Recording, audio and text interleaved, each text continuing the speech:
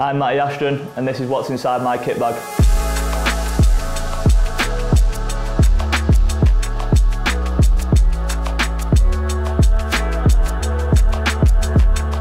First of all, in the kit bag, on any game day, I'll pack the main tools first, which are my boots. I'll need these, especially in my position of being a winger.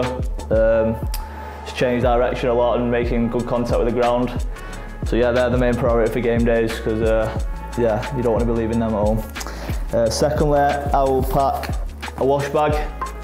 I've got all sorts in here, from moisturisers to shower gels, deodorants and stuff. That's just something that's always in my bag.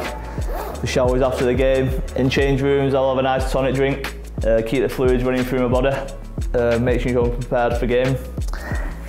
After that, I will take a caffeine shot. Just when I'm going out, I'm all buzzing. I may take another one at half time just to give me that second kick. But yeah, that's very important for me. I feel like it gives me that extra 1%. Also, I'll always have my phone around. I like being pretty chilled out.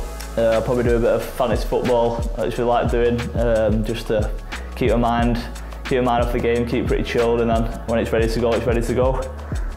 When I walk into the change rooms, I'll have my GPS on my shelf. This is something that goes inside your shirts while you're playing, which tracks your distance, tracks your speed, and so on. Also, you wear these every day in training.